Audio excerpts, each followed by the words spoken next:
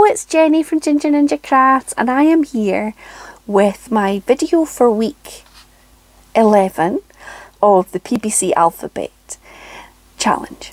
So this challenge is run by Hilary over at Pink Bubble Cards, and lovely Hilary picks us a prompt every Wednesday.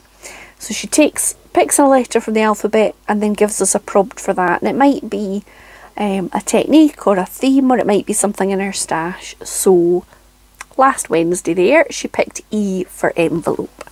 So I decided to have a go at making a envelope portfolio. I don't think I have made one of these before, but I had bought myself a pack of these kind of cheapy brown envelopes, and I think this is what I bought them for, was doing some journal making. This isn't a journal, a portfolio. So I glued them together basically. It's dead simple. I glued down that flap so that that was a bit more sturdy. I actually trimmed, see there's these little bits here, I actually cut just there and there and glued those flat to the base of the envelope, and then I put glue on this bit, this flappy bit. I used that as like a hinge, so that went on there, and then I did the same. Excuse me, I think my stomach's talking to itself. Did the same, so I had 3 envelopes glued together. So that gave me 3 sort of vertical pockets. And this is what I've decorated it so far. It is not finished. So my plan is to kind of take my time in decorating it. I've been making a few, it's quite spring sort of colours to me. And I've been making a few springy Easterish embellishments that I don't want to show yet because they're going for a swap. Some of them I've shown, but you know, I wanted to maybe put a few of those in. So I'm showing you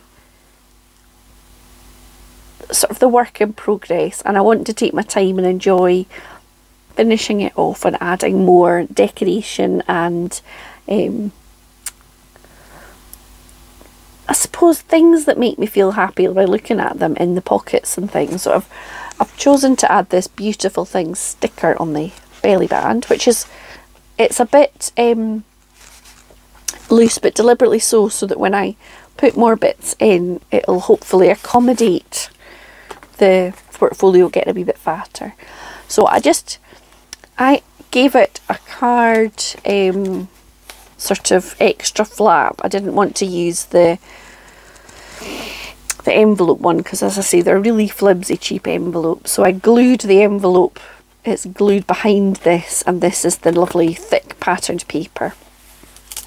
So when you open it up, so that is 1 envelope, 2 envelopes, 3 envelopes, and I've just used some patterned paper. I've been using this one, you've seen me use it before. It's got it at the range, it's one of the Craft Sensations packs, and it's called Dreamy Pastels. And it just so happens, stand that there, to coordinate with another couple of things I've had in my stash for too long. These creative paper collections, they come with stickers, little cut aparts, journaling cards, little mini postcards, patterned papers. They were also at the range, and I'd never really clocked that a lot of the patterns coordinate with each other and with that paper pad, which was perfect. So yeah, so that is the 3 envelopes there. Hopefully you can see where those came from. So I added some of that paper. It's really nice, thick. Does it say what it is? 250 GSM. So it gives it, the folio, a nice bit of structure because the envelopes are very flimsy. So this first pocket I've just decorated with some little cutouts from those books I just showed you, and that is pretty much it on this inside that I've done. I've stuck a wee postcard in there, But I'm thinking maybe some lists, maybe a sort of gratitude-y kind of theme. Yeah, I don't know. I will keep you posted. On this one, so this is like the outside of the envelopes, and that was actually, it's too much for a 12 by 12, so there's a join here, which, yeah, you can see, but I might put something on it, I might not. So this, I added a little pocket. So I've just taken one of the little sort of quote cut aparts and layered it up on some papers, and glued the pocket down, and I've popped a couple of little journal cards and a tag in there from the book. So there's like a lovely, is it a house plant, or is it's more like a sort of vase of foliage.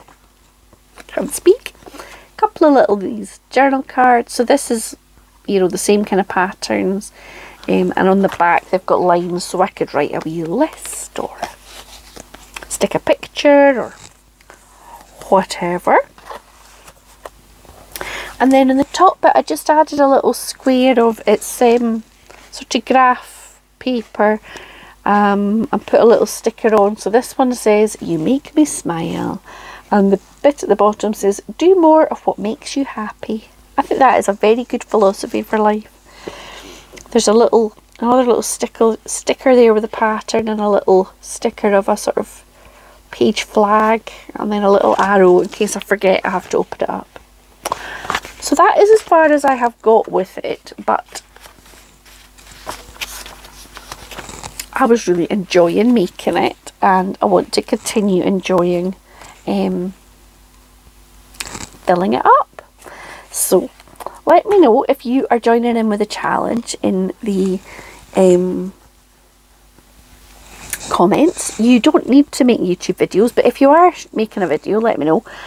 If you're sharing it on your Instagram, let me know, and let me know what your Instagram name is, if I might not have come across your account. Lots of people I have, but that would be great, because it's always nice to see what other people. I try not to look until I've caught up with the prompt, so that it kind of makes me be a bit more creative, and rather than you see somebody else doing something and think, oh, I'll do that, that's a brilliant idea.